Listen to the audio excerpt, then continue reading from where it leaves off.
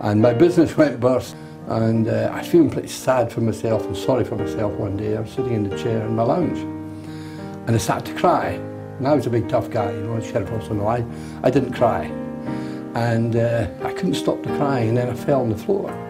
I was crying without reason about an hour and a half.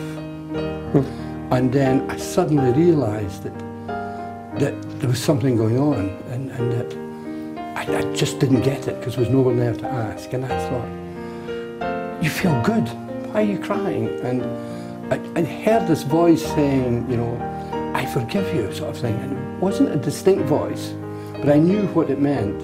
You recognised the voice? Yes, I recognised I was being forgiven. I was saying, but how can you forgive me? Look what I did. I stole your pennies when I was a little boy going to Sunday school, and I did this, and I crunched this guy and that one, and did this thing and that thing.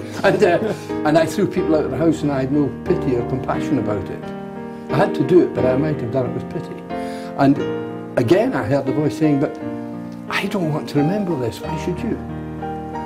And in an instant in time, I thought, this is salvation.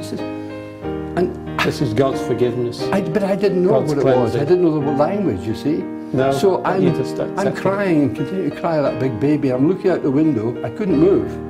I was worried the postman was going to come and see in the window me lying crying on the floor.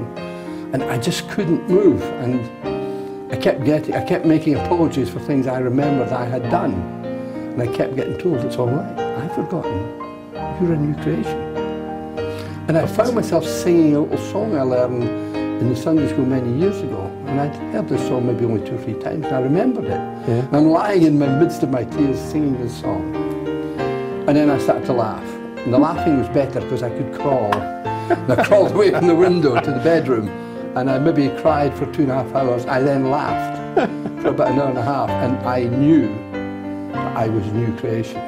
All right. So that was quite some time ago. Yeah. So very briefly, in just a few words, what's life been like since? Brilliant. Everything I try seems to work, provided I know that God's in it, and provided I pray to Him. And I'm amazed that gifts of the Spirit are with me in what I do, and I understand now that I get words of knowledge, mostly about family things. And they're always a great blessing to us, and mostly to me. And I just know that God's in these things.